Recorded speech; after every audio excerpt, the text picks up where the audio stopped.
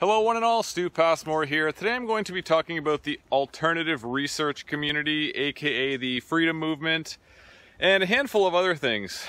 Let's just take a moment, look around, and appreciate the things that we do have, because our forefathers would be very, very jealous if they had the communications and research tools that we have available to us today. A lot of people are putting them to great use. There's tons of stuff online. I'm not sure why this tool gets so much slander, like, you learned this off the internet? Yes, I used the greatest research tool available in the history of mankind for some of my research, so don't get on me about that. But our forefathers had a much more treacherous life. I just finished R.J. Rummel's book. It's called Death by Government. Did you know the #1 cause of non-natural death is democide? Governments killing their own people. So, I highly recommend that book. It's roughly 600 pages. It's very well sourced. Don't let the page number scare you, because some of these books are very engaging. They're easy to read, and this one happens to be large print, so you can get through it pretty quickly. And with stuff like this, you feel like an inch taller after reading something like that. And it's a pretty brutal book, so you might not want to read this one out loud at a campfire. The alternative research community is growing very, very fast. I've said in multiple videos before, we won, and the consequences of winning are basically the system falling down. Unfortunately, many people don't really have anything in place or any plan for what to replace the current systems with. And we don't have to do a wholesale shellacking and removal of every single institution in the world. Would many of them even survive in a free market? I don't really think so. A lot of the institutions would be a lot better in a free market capitalist system, like all this stuff about food shortages.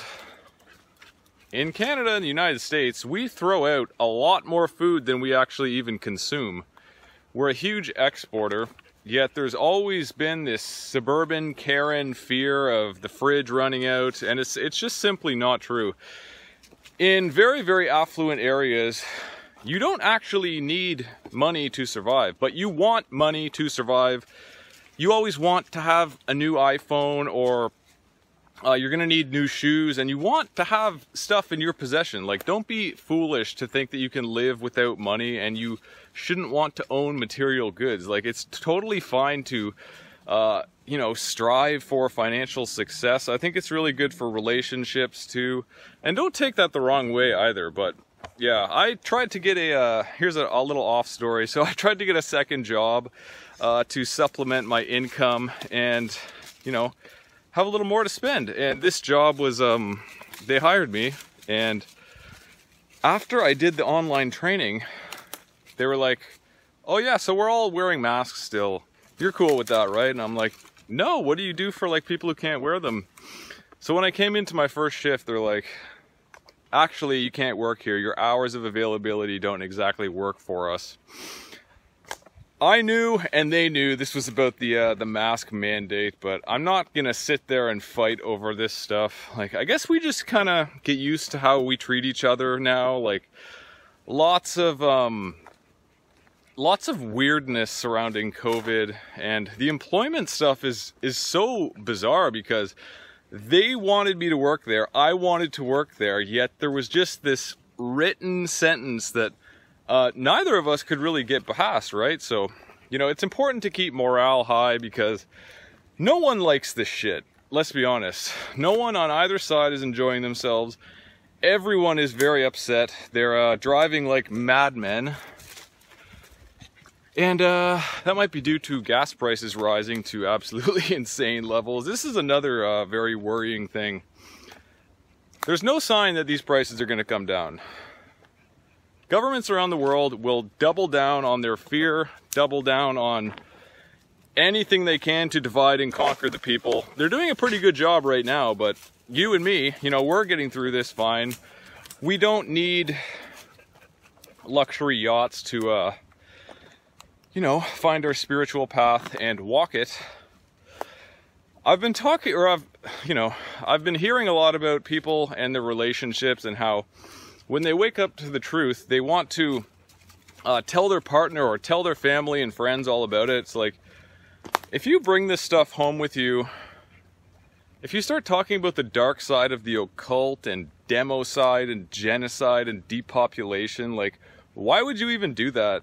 It's going to cause you nothing but problems. I believe a lot of the people who think you have to be really forceful with people and make them believe new things are doing more damage than even good. I'm not going to name any names, but you can use your imagination on that one. Like, think of this statistic. Something like 3/4 of people are unable to learn a new idea. So why even try to wake up people? Just put out work in a good way. Make sure it's cited, make sure it's sourced, and people will find it. This is simply how good research is done. Like, I always make reference to books, and I upload them on my website. I recommend people buy them. I used to recommend people download them on Library Genesis, but you know, it's always good to have a hard copy. We just lost power. A lot of the city is still without power. It's pretty freaky. No power, no cell phone, no communication. And we're still going through that. And yeah, you're gonna want the hard copy of some of this stuff because knowledge is being destroyed on the internet. Apparently it's not a trustworthy tool, so governments and regulatory agencies have to try and shut up everybody, but don't be fooled. Internet is a great thing. Always use your intelligence. This is no different than buying a product off the shelf you plan to eat. Do you want to buy the craft dinner, or do you want to make homemade macaroni and cheese, which is probably going to be more delicious and more nutritious for you? You can choose the craft dinner, you can choose the crap, or you can choose to make something good. So you just have to use your judgment at all time. And yeah, remember, like, we're part of a scientific revolution right now. Paradigms are shifting, and it's going to be a little bit rocky. Plan for all these conspiracies to come true, because what do you think that means? It's going to be like some rosy glow when all these warmongers get exposed. More and more whistleblowers just keep coming out, and every day is basically a victory lap, even though the conditions are suboptimal, to say the least. So thanks for paying attention to this one. stewpassmore.com. Like, subscribe down below. Peace out.